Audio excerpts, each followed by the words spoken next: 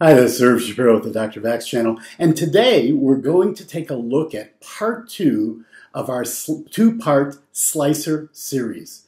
In part 1, we looked at speed, temperature, the preview capabilities of a slicer, why the order that you print perimeters in impacts speed, and we looked about the strength of your prints, and we discussed the idea that sometimes additional perimeters or walls will make a print stronger than additional infill. Now in part 2, we're going to cover some rather tricky topics. Topics that, in fact, deserve a whole 10-20 minute video on their own. I'm going to introduce you to these topics, and you can look forward to additional details on these topics over the coming months. The first topic we're going to cover is extruder multiples. I've done another video on how to fine-tune the firmware on your printer in order to extrude the proper amount of filament. That's a rather complicated process. It involves G-code, it involves concepts that may not be appropriate for everyone. Everyone might not be comfortable with them. So I'm going to show you another way. I'm going to show you, if you're under or over extruding, how to adjust it in your slicer settings. Very, very easy. Yes, it does involve a little bit of math, but it's simple math.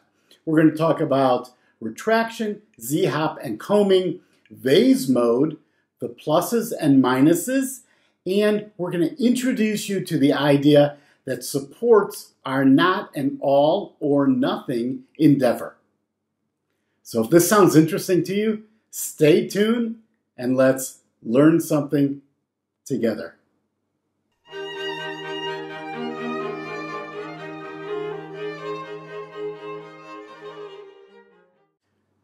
Okay, we're going to start by taking a look at extruder multiples. Extruder multiples could be a very complex topic, and when using calculations for extruder multiples, in order to fine-tune the firmware, the software that's embedded in your printer, there are some complicated steps. You have to connect your printer with a USB cable to a program that is able to directly send G-code to the printer. You have to send the proper G-code. That's after doing the arithmetic. I'm going to show you an alternative way where you can tune your extruder just by changing values in your slicer. Unfortunately, the arithmetic is the same. So let's first look at the issue. If you look at this Calibration Cat that's shown on the screen now, you see how there are gaps and there are holes and it looks almost like a sponge. Well, that's a significantly under-extruded model. On an over-extruded model, on flat surfaces, often on the top, you'll see ridges. You'll also potentially see elephant feet or spreading along the base of a model. So we want to get the extrusion correct because it will result in the most aesthetically pleasing model with the least amount of filament. So how do you do that? Well, the first step is you print something that's a known size. So let's turn to Cura and we'll load a model. The model we're going to print is called the Calibration Cat. So let's load a Calibration Cat here. And you'll see that it has a number of interesting features. The first feature is that the top is effectively rectangular or square. In fact, it's square. It can test for overhangs. It can test for fine features. It can test for negative features. We're going to use it to test for dimensions. So let's take a look at the web page on Thingiverse where I downloaded this model. This model is by Design on Thingiverse. It's an open source model. And one of the things that's interesting about it is that its dimension is exactly 20 millimeters square. So that means when you print one, if it's more than 20 millimeters, you're over extruding. If you print one and it's less than 20 millimeters, you're under extruding. Very easy. What's also nice about this model is it takes under an hour to print. It prints very, very fast, and it prints without supports or rafts or other special techniques. It is a very basic, simple print. Initially, I would print this with just basic settings. However, I would check one thing, and that is called extruder multiple. Now, the extruder multiple is in different places in different slicers. In the case of Cura, it's called flow, and you'll see it's set initially to 100%. So I took basically the default settings for draft mode. I made sure my flow rate, which is called flow in Cura and extruder multiple in most other slicers, is initially set to 100%. So now let's do a little bit of math. Step number 1, measure the calibration cat. Measure the known object.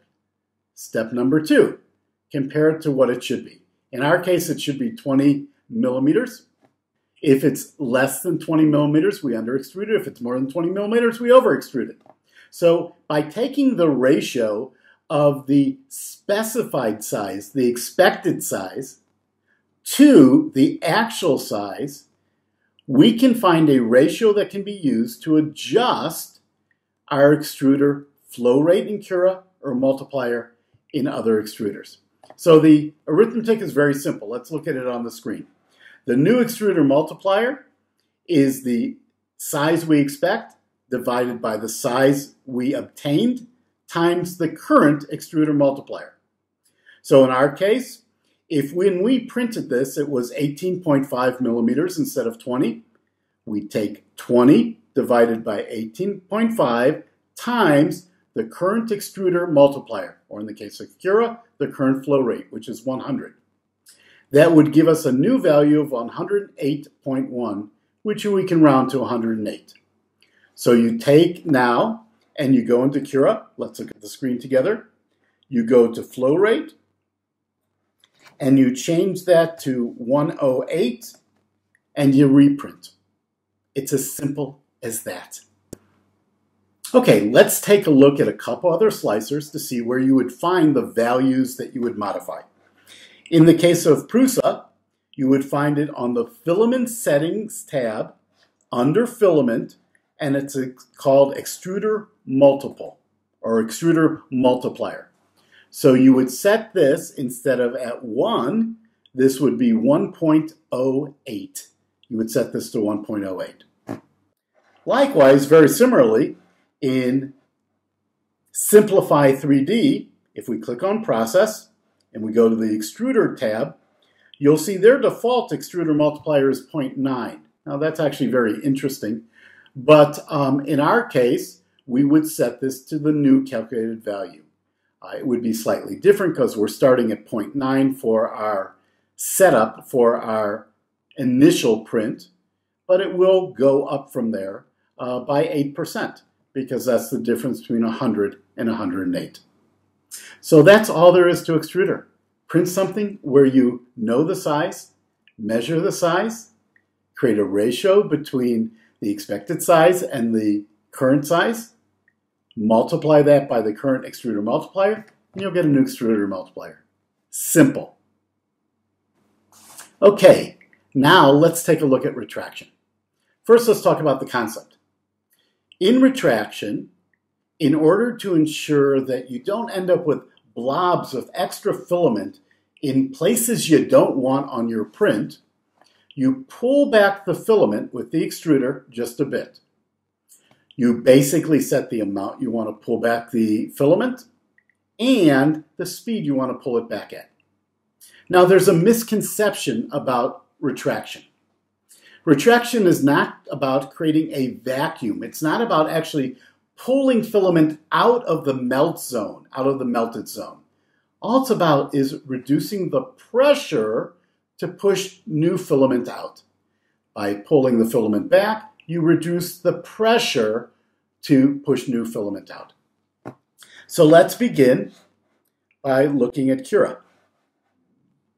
And we'll see that retraction is on the Material tab, the same tab we are on. You enable it here. Now, why wouldn't you want to enable it? Well, in order to show you that, we're going to use a different model, a model that requires a lot of retraction. Let me delete this model. Let me go up and open up the Kickstarter calibration model. This is a model that was created by Autodesk and Kickstarter in order to help test printers. So right now, under Material, we have, let's set our flow rate back to 100. We have retraction off. If we go ahead and slice this model, we will see how long it's going to take to print. It will take 4 hours and 17 minutes. Now, leaving everything else the same, let's turn retraction on. Now, one of the reasons that retraction slows down a print is because when you retract, you actually stop your travel of the print head, you pull back the filament, then you move your print head, then you have to restart extruding filament all over again. That takes time. So we're going to enable it here, and we're going to slice this model again. And it went from 4 hours and 17 minutes to 5 hours and 35 minutes. Now, in fact, it could be worse than that, because the default retraction values that Cura uses are 5 millimeter. I find 6.5 for PLA works better, and 40 millimeters per second. I find that 25 millimeters per second work better. And I discovered that slower is better by watching a series of videos here on YouTube. So let's slice it again and see how long this is going to take. 6 hours. So we went from 4 hours and 17 minutes to 6 hours by varying slicer settings. Okay, now we understand why you only want to use retraction when you need it. If there are no areas that are likely to cause stringing on a model, let's look at the model here, you'll see these are areas that are likely to cause stringing. If there are no areas that are likely to cause stringing on a model, there's no reason to turn on retraction, and your prints will complete more quickly. Okay, let's see now where you would find retraction settings in some of the other browsers. So if we go to PrusaSlicer, you'll see it's listed on the Printer Setting Extruder tab, and you'll see the retraction values are in this section here. If we go to Simplify 3D, you'll see that retraction is also on the Extruder tab. Okay, now if you do need to use retraction, how do you make your print go faster? Well, you turn on combing. Combing is a value, that's the terminology used by Cura, and we'll see that listed under travel, and the default is all. Now, what does combing do? Well, combing says that if the travel move, if when you're going to move your print head from here to here, if it's on an open space, turn on retraction. You don't want stringing. But if it's over the middle of the model, it's over infill, it's over something already printed, then turn it off. Don't do retraction because you don't care about the stringing. The stringing is going to be covered by the next layer. Now, the default that's set in Cura of all creates a problem. It means that your first layer and your top layer may have stringing. Let's look at this picture on the screen. This is a single layer print that I use for calibrating combing. And you'll see in this version of the print that there are extra lines. I'll highlight those here. Now let's look at a version with combing on the first layer turned off. You'll see those disappear. Because with combing off, it's going to retract all of the time. So if you need beautiful first layers, top layers, flat surfaces, then at a minimum, set combing to not in skin. Now, combing is only called that in Cura. It's a little bit different in PrusaSlicer and in Simplify 3D. Matter of fact, it combines a number of different parameters. So that's probably beyond today's scope. If you Google combing and those other slicers, you'll be able to find some additional information on that. Now let's talk about Z-hop. One of the problems that 3D printers sometimes have is when you have a vertical structure, let's say one of these spheres here, if we look on the screen here, and the printhead is moving, if there's a little filament dripping from the printhead, in other words, it's sort of, there's a blob there, it may hit that surface and crack it off. If we look at this picture on the screen, here's a picture of a print that has a lot of stringing, and you'll see also there's some defects in the towers. That's caused by collisions between the printhead and a printed object. The way you avoid those collisions is you turn Z-hop on. And Z-hop is a feature that is in the travel section of Cura. So let's look at it on the screen. You'll see it here. Z-hop when retracted. And depending on the other settings you have, you'll have different Z-hop options here. But Z-hop overall is the setting to avoid printed areas. Okay, folks, we have 2 more topics to cover as part of our 2-part 10-topic series, and the hour is getting a bit late. This video is running a little bit long. So I'm going to cover these next 2 topics very, very quickly as just introductions to ideas, and I commit to you that over the next couple months we'll cover them in more detail. The first topic we're going to cover is a lot of fun. It's vase mode. But to demonstrate it best, I'm not going to download a model from someone else. We're going to create a vase in literally 2 minutes. So let's turn to the screen and go into Tinkercad. Tinkercad is a completely free program that's used in elementary schools all over the world to teach children about computer-aided design. So I'm in Tinkercad here. I'm going to click on a cylinder and drag it onto my work plane. Then I'm going to hold Shift down, make it a little bit bigger, make it a little bit taller.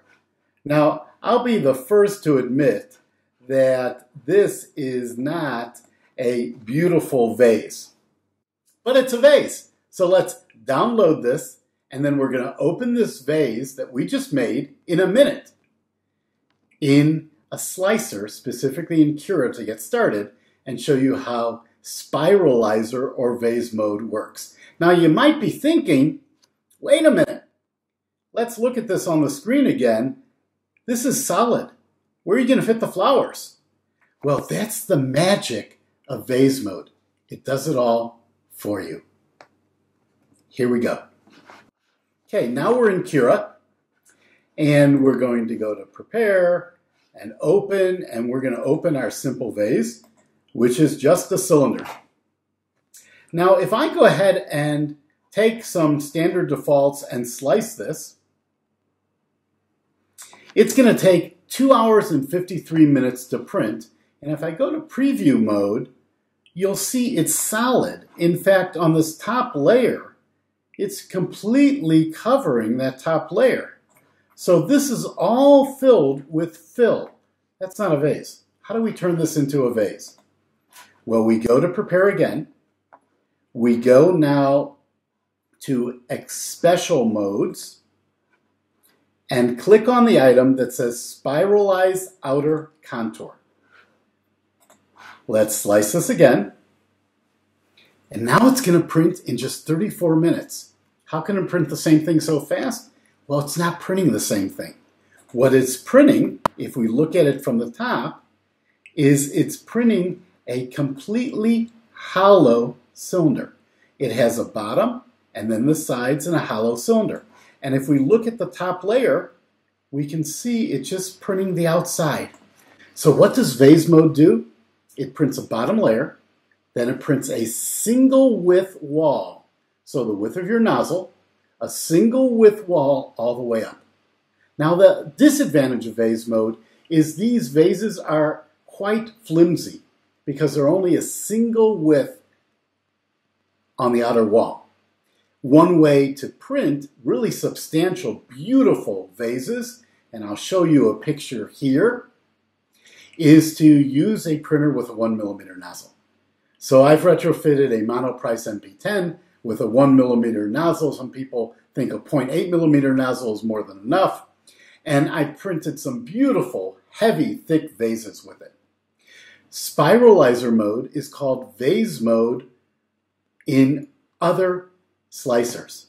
So if we look very quickly at the PrusaSlicer, we'll see under Layers, Print Settings, there is a Spiral Vase option. That's how you set this feature in PrusaSlicer.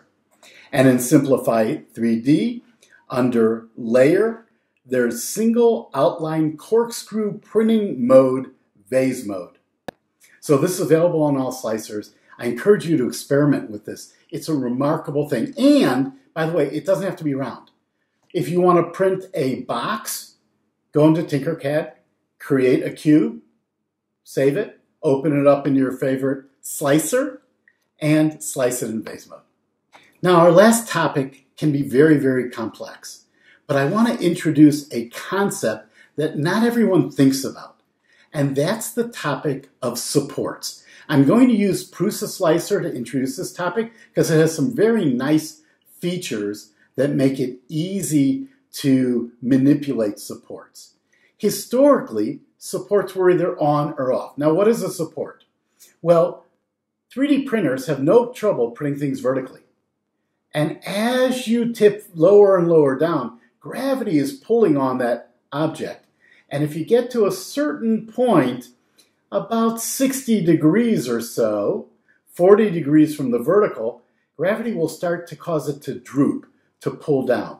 So the way you print things like that is you print supports under it.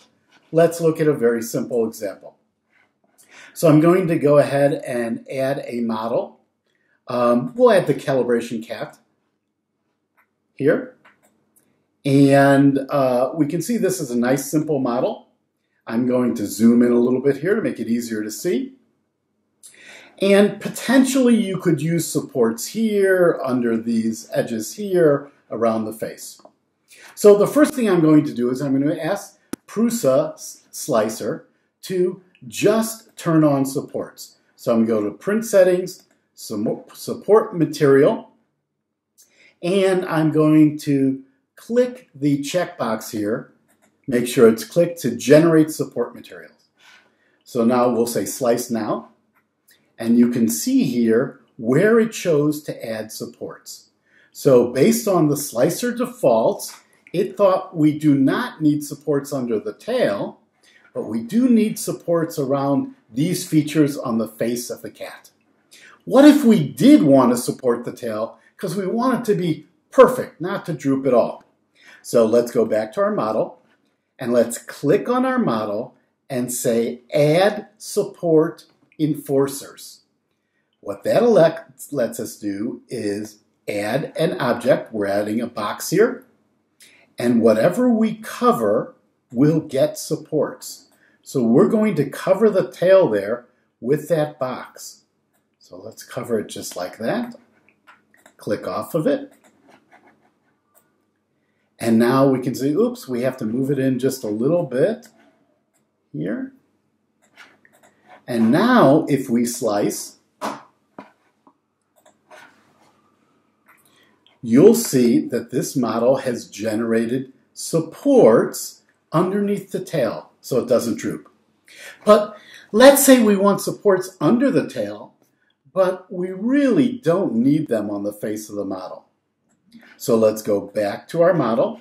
Let's click on the model, and we're going to add support blockers. I'm going to add a box again. This time I'm going to put the box over the front. Let's rotate around. And we just need it over the very front there. Let's actually resize it a little bit. We'll make it a little bit taller. Now we'll slice our model, and let's see what happens. Now we have no supports on the front, but we have supports on the back and under the tail. So supports are no longer all or nothing. Now, the capabilities for selective supports are different in different browsers. I actually think Prusa PrusaSlicer version 2 is the absolute best. And I'm going to do some future videos on using PrusaSlicer version 2 with non-Prusa printers so you can take advantage of some of these features. Cura does have the ability to block supports. It's sort of a kludgy mechanism. It's not necessarily easy to use. Simplify 3D has a very interesting capability where after it's added support, you can click on individual pieces of a support and remove them. So this capability to have dynamic or custom generated supports that you control is coming to all browsers. Okay, folks, I hope this was useful to you. It was a lot of material. And as I said, these 10 topics, these 10 hints, tips, really could each be covered in their own video, and I'll be doing a lot of those videos over the next couple months. So if you want to learn more about all this stuff, please subscribe to the channel, click the bell to get notified, tell your friends, and most importantly, leave me comments. Let's continue to learn things together.